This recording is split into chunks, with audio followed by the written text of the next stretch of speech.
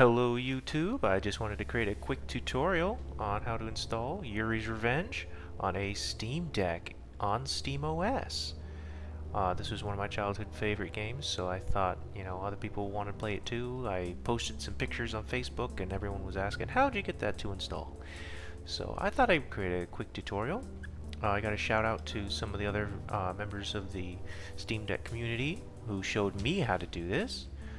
So I'm sorry I don't remember your names, but I didn't figure this out myself. I was guided along by some very nice people who really know what they're doing. So I'm just going to do a proof of concept here real quick just to show you what you're going to get. We're using the EA app as the installer for the base game, and we're using CnCNet to make the game compatible. So you can see here everything's working, everything's smooth.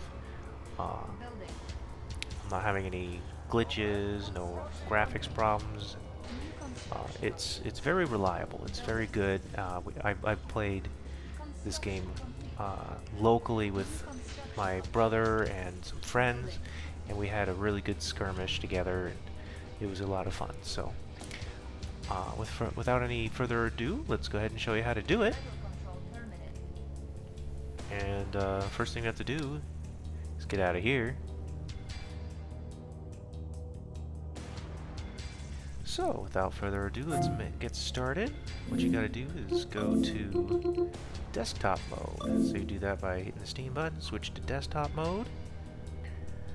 Alright, that didn't take too long. So first thing you're gonna want to do is you're gonna download two things. First, if you haven't already, in desktop mode, you want to download Firefox. You can do that from the little store here. It should be in the most popular thing, Firefox, right there. So download yourself a browser, open it up, and you're going to want to do EA app. The first link is the one to do. You're going to download the EA app. I've already done that. And the second download you're going to want to do is the CnCNet.org. Go there, you want to go to downloads, Yuri's Revenge, download CnCNet, and play online. So you're going to make those two downloads. Next you're going to open up Steam. You're going to go to games, add a non-Steam game to my library. Browse to the downloads, and you're going to do EA app installer. Alright, and then add selected program. Go to your library. You'll see it there. Ignore my plethora of unplayed games. Manage properties. Compatibility. Force it to run in compatibility mode. Proton experimental. Play. So this is going to get the EA app installed for you. Now, of course, you have to have Yuri's Revenge. You have to own Yuri's Revenge and Red Alert 2 in the EA app, so you have to have that purchased before you can do this, or you can purchase it within the app here, I suppose. I haven't done that. I purchased it a long time ago. I'm not going to buy it again. This is like the 5th copy of the game I own. So, just going to enter your email address and password.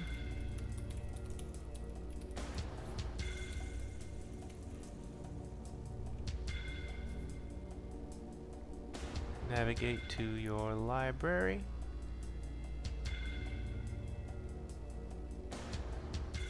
Download Yuri's Revenge.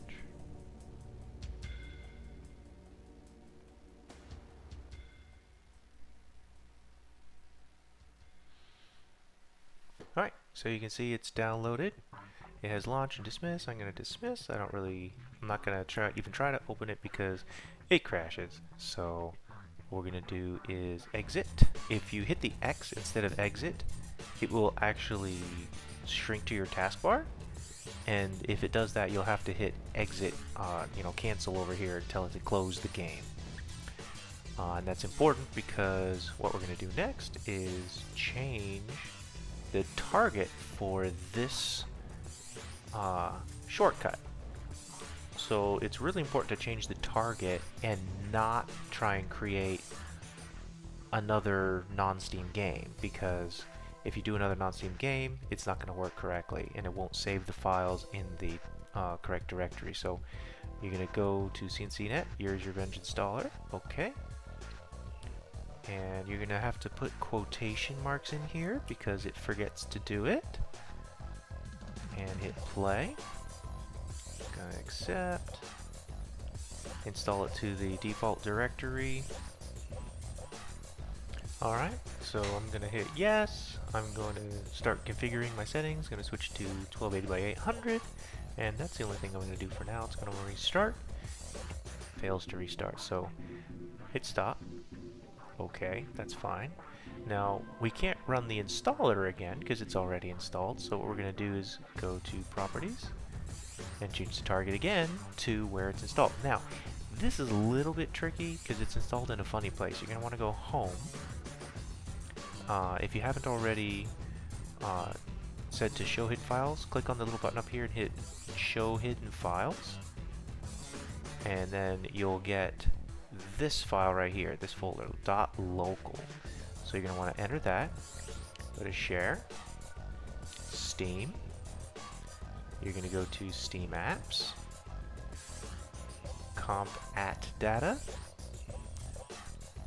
And here you're going to see a bunch of things, or you might not see hardly anything in here at all. So this is your Proton has created fictitious C drives for every game you install. So go to the most recent one. You can see I'm spending my New Year's evening doing this. It'll be the most recent. So if you sort by date, you can see the most recent one is the one you just created, which is the EA app. So do not rename it. It'd be convenient if we could rename it, but I think that'll break it. So you're going to open this, open PXF, drive C, program files, EA games, Command & Conquer Red Alert 2, and you're going to find CnCNet Yuri's Revenge launcher.exe. Open that up. Alright, don't forget to put the quotation marks back in here. And this time, what we're going to do is we're going to copy this and paste it in the start in, because the start in tells it where to search. And we're going to delete the file name because it's going to search this folder for this file name. Alright, hit play. Alright, checking for updates. It says, oh, there's an update. Yes, I'd like to update, please. Alright, so I'm just going to demonstrate that it is indeed working correctly. Just going to start a skirmish map here. There it is. Everything's too fast, but that's okay. We can adjust the speed later. Click it around. Everything's good to go. So, if you want to make custom artwork to make it all pretty, what you're going to want to do is just go to Google and you want to search for Yuri's Revenge background. You're going to want at least 3 pictures. What you're going to want is one that is kind of like a background, like a 16 by 9 type background.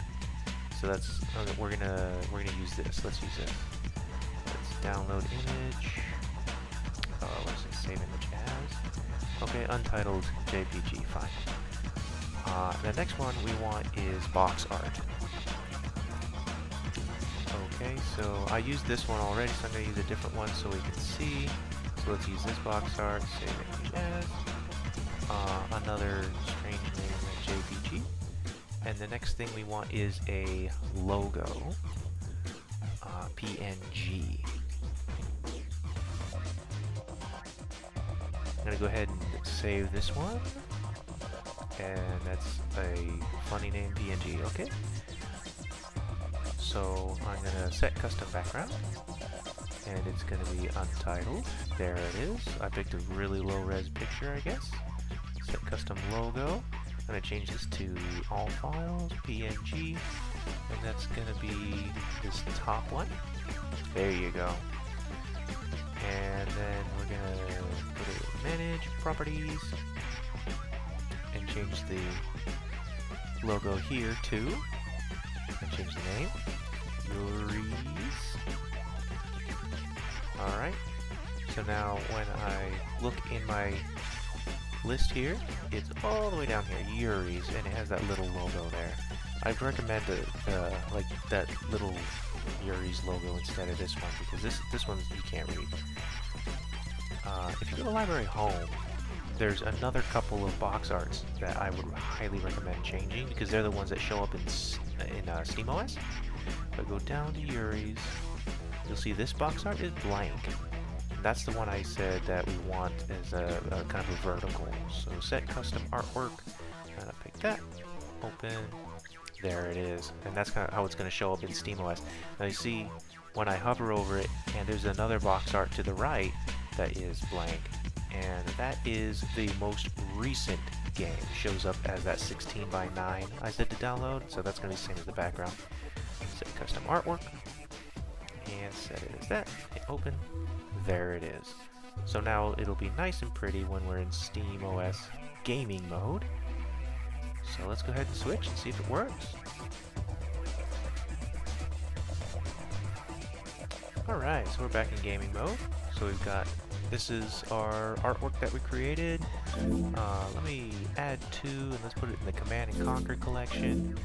So I created that collection. It's a custom collection. So if I go to my library, non-Steam games, so it'll show up in here. So here's that one I just installed just now, and you can see it's right there.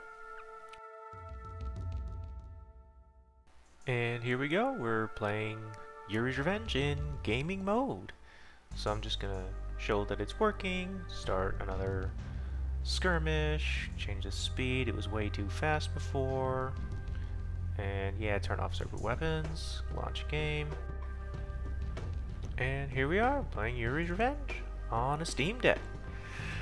Alright, now it's all well and good until you try to use your controls, because the default controls for Steam Deck on SteamOS are for controller, not for mouse and keyboard. So we're going to go to the controller settings, and we're going to fix that. We're going to change this to a keyboard WASD mode. Okay, that'll get you use of your mouse via the trackpad. So here I am using the trackpad in gaming mode, and it's working. It's obviously not as good as a real mouse, but hey, you know what? It works. Yeah, another trick I like to use is using the left trackpad as a radial menu for all the numbers 1 through 9 and 0. That way I can assign units the number values, and I don't have to go click on them individually. But you can look that up elsewhere. This was just a guide on how to get it installed, and here it is, running A-OK. So I hope you enjoyed, and Happy New Year.